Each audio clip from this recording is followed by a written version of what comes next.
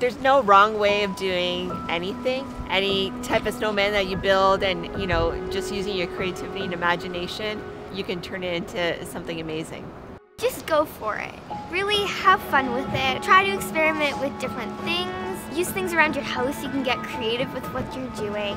And overall, just have fun. It's very important that we respect and celebrate other people's differences, because a part of Canadian culture is accepting people from all over the world. I think different cultures helps the way children learn, because we can learn about people from all over the world, and we can be empathetic, and we learn how to relate to people no matter what their background is. At the end of the day, we're all human, so really just treat everyone with love.